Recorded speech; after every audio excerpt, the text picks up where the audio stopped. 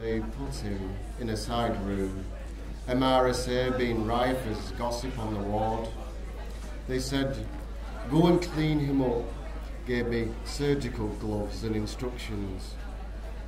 I thought that I could try and find some common ground, his hands cupped around his own feces in a side room stage of pungence and beige.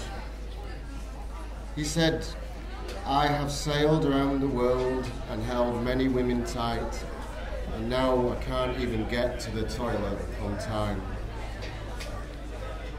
My granddad died in a room like this.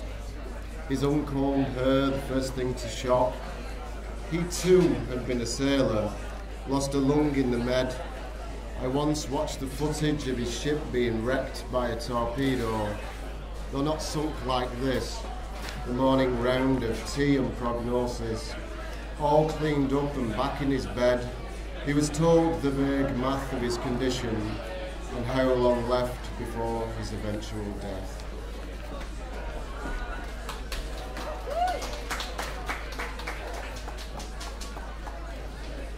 Thank you very much. Wave. In a hotel room on a blank wall, a photograph titled "Short Break in Algiers circa 1950.